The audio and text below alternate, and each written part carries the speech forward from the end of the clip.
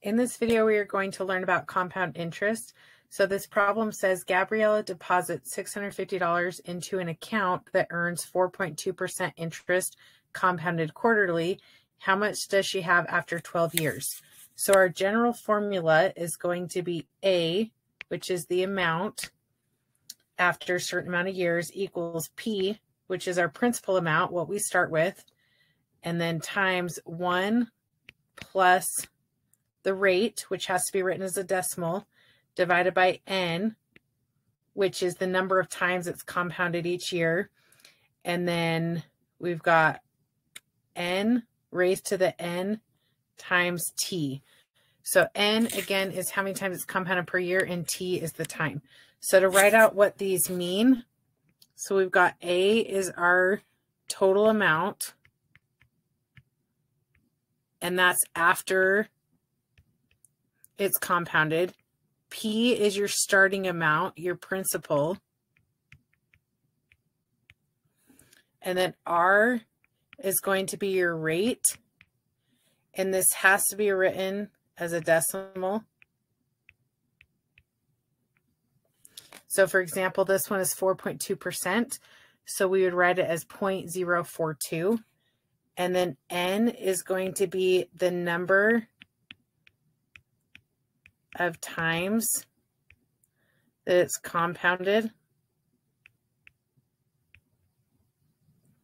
And then T deals with your time in years.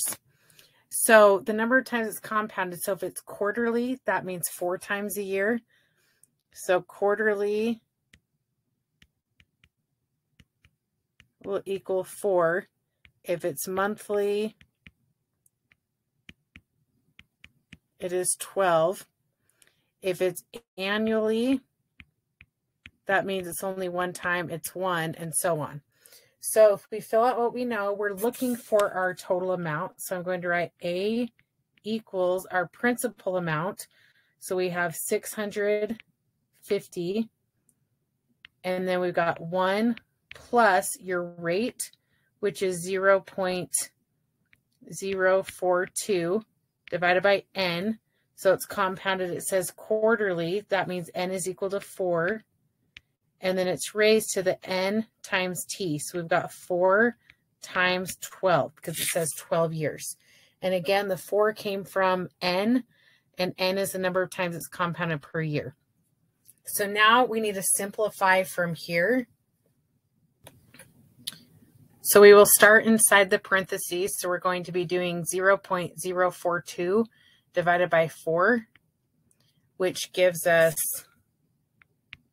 0.0105. And then add the 1. So we've got 1.0105 raised to the 4 times 12. So that's 48.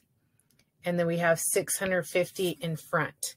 So now we need to do order of operations. So order of operations means we need to take the 1.0105 and then we need to raise this to the 48th power.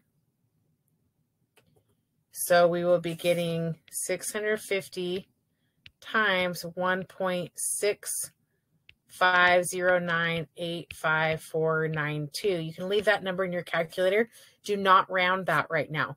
We can't round until the very end. So you will take that answer and then you're going to multiply that. So use your calculator, multiply it by 650, and you will end up with $1,073.14. So we really will see in our calculator 1073.14057. So you're always going to round to the nearest cent. So that's 2 numbers past the decimal, unless it tells you otherwise. So always assume that we're rounding to the nearest cent.